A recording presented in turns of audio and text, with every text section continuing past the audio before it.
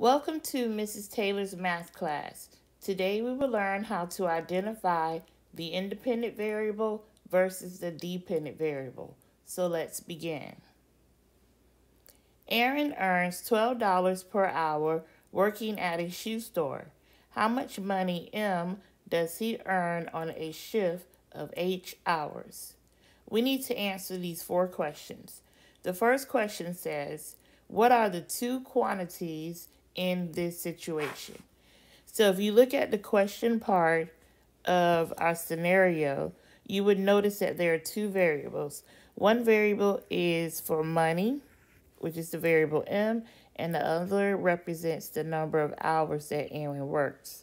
So we're going to write here money, and that's m, and we have hours, and that's h. The second question says, which of these quantities depends on the other? So we need to ask ourselves, well, what do we want to know? Versus what do we already have, or what can we change? In this particular case, we want to know how much money Aaron will earn. So what do we want to know? The money earned, or in this case, money with the variable m. So the money earned depends on the number of hours, h, that Aaron works. So what is your independent variable? Your independent variable is going to be the variable that answers the question, what do you already know, or what can you change? In this case, it's going to be the hours.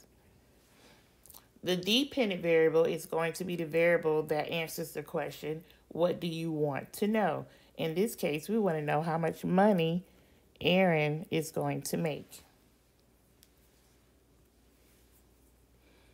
Let's take the same scenario, but this time in table format. The first table is a vertical table. In this vertical table, your first column is going to be your independent variable.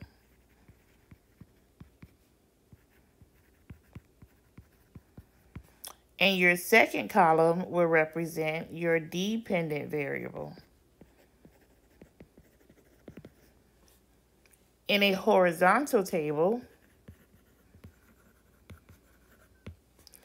the top row is your independent variable. And the bottom row is your dependent variable. So now let's do this question one more time, but this time let's represent this situation in a graph. So we have our table, and our table consists of 5 ordered pairs. Now, again, the first column is your independent variable, which is going to go on your x-axis. And your dependent variable will go on the y-axis. So we have x-axis here, and we have y-axis here. So at the corner, we have 0.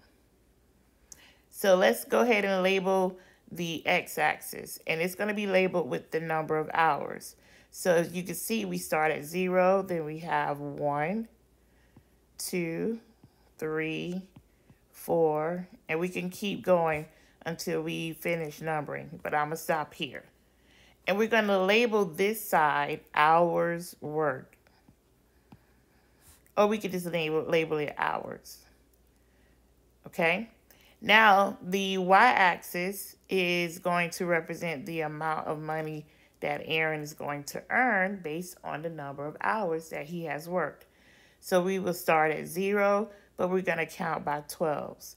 So it would be 0, then 12, then 24, 36, 48, 60, 72, and I'm going to stop there.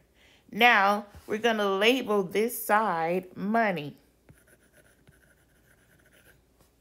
So now let's plot the points. Our first ordered pair is 0, 0. So we'll put a dot here at 0, 0. Then we have 1 and 12. So 1 hour gets you $12. And then we have 2 hours gets you $24. And then we have 3 hours gets you $36. And we have 4 hours gets you $48.